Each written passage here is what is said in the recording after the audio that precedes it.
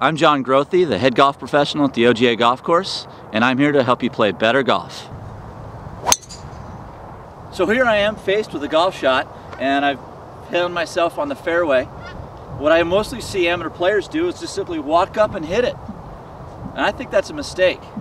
There's no defense, there's obviously pace of play concerns, but as long as we're ready to hit when it's our turn, I like to see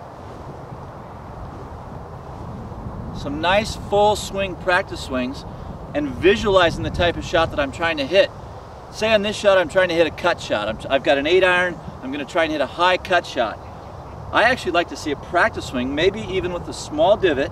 Now agronomists, don't get mad at me. A small divot, and yet feeling the sensation and feeling that shot, visualizing it, and not being able to move on and hit the shot until I actually feel that. This is what it would look like.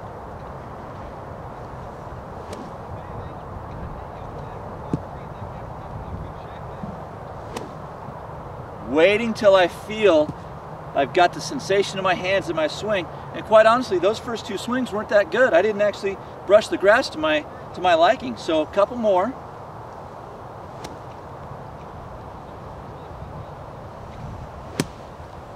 So that felt really good. So now I'm ready to hit it.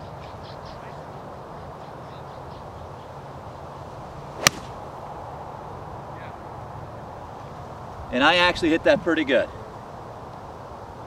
So once again, take a couple practice swings, feeling the sensation, feeling that shot, and don't hit the shot until you're ready to make the best swing. If you have any questions on this or any other part of your game, please consult your local PGA professional. We hope to see you here at the OGA Golf Course, the home of amateur golf in Oregon and Southwest Washington.